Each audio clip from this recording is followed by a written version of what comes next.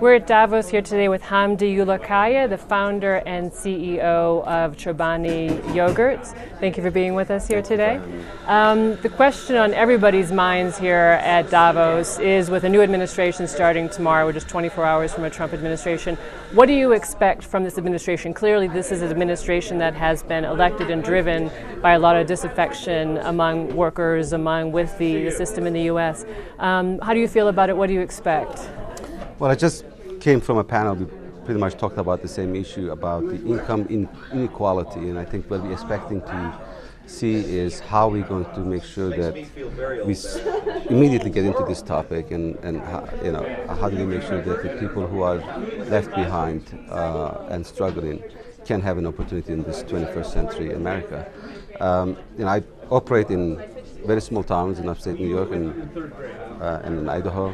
I clearly see the struggle. I've been talking about it for years, how important these factories, these manufacturing places are for the people who live in these areas. And not only that, is how do we make sure that this new way of manufacturing, new way of plants are operated with the company, the employees, and the communities, that everyone has a stake on this new success, because we could talk about the administrations and the new presidents and the policies, but in the end it comes down to people like us, the CEOs and the business people, who has to acknowledge this and has to do something about it, because otherwise this gap is going to get wider and wider. And I think you've actually brought refugees and migrants to come in and work in your company as well. Yes. You certainly have been very outspoken about the problem with refugees. Do you think, certainly in the West, in Europe and in the U.S., there's been a turn certainly against immigration? The waves of refugees in Europe have certainly kind of sparked this backlash against it. I mean, how can we respond to that in some ways? Can the business community respond to that in some ways? So we're facing one of the most troubling human, tragedy in the recent history.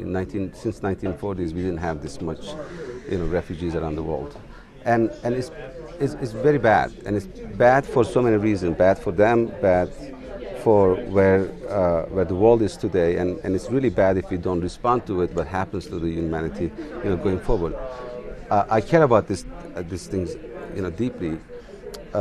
When I started my plant in upstate New York, the Utica is one of the settlement area where the refugees are settled, and this is the people the U.S. government picks, from certain amount of different areas of camps, and it's about 19 different nationalities, from Asia to Africa to Middle East.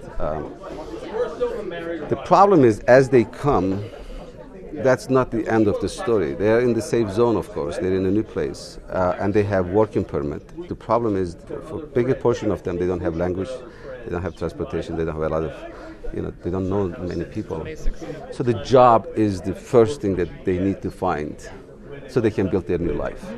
And I always say, the minute they have a job, that's the minute that they stop being a refugee, and that's the minute that they start being a part of the community.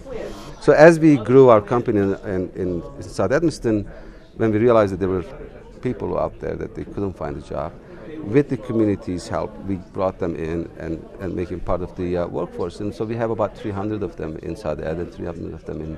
What we have to do is give them an opportunity to be part of the community and society. And I'm proud to say is all my colleagues and partners in the company, with these 19 different nationalities, it's the most beautiful scenery when they are shoulder to shoulder making yogurt and building life. Thank you very much. We appreciate it. Thank you so much.